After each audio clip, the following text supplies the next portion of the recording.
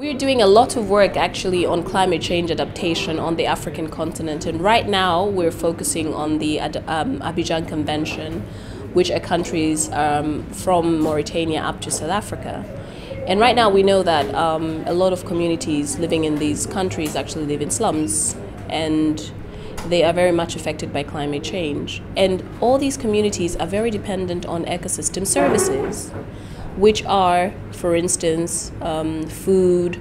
They're also dependent on fresh water resources for their water supplies. But right now all of this is changing because the coasts, or at least the sea that they're dependent on, is destroyed or at least degraded to a large extent. So we're working on improving their lives by making sure that these ecosystems or these environments are restored so their lives are improved. And the food that they depend on is in constant supply. Otherwise, we're going to have a lot of problems. We've noticed that in a lot of the countries around the Abidjan Convention area have actually lost fish resources.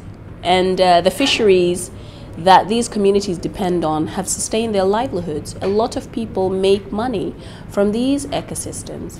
Now, what we've realized is that these ecosystems are depleted. And the implications of that is that people can no longer go to the sea and fish and sustain their families and also have a livelihood, i.e. make enough money to sustain themselves.